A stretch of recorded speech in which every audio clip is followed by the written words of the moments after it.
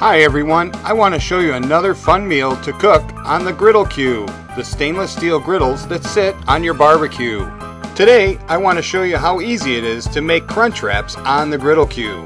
Before I got started outside, I pre-cooked a couple of pounds of hamburger and added my favorite seasonings inside.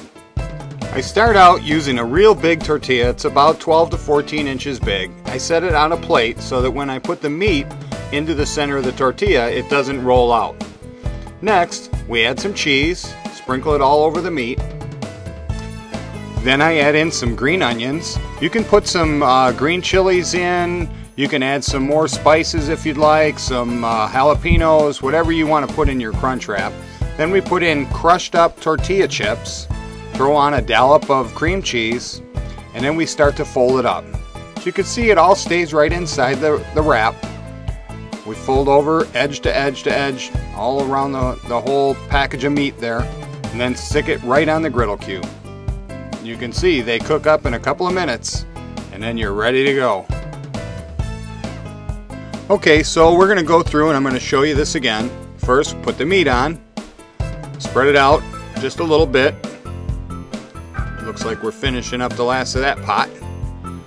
So then we'll grab the cheese, put cheese on it, and you know, you can use all kinds of food. All your favorite stuff you want to throw into one of these things is the way to go. You know, the crunchy chips add some nice crunch to it. The cream cheese is always nice. My wife doesn't like onions, so we keep the onions out of some of them, like this one here, for instance.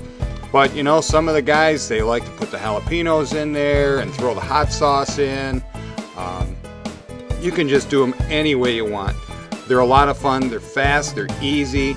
You can feed a ton of people with these things. 2 or 3 pounds of hamburger will probably make 12 to 15 crunch wraps.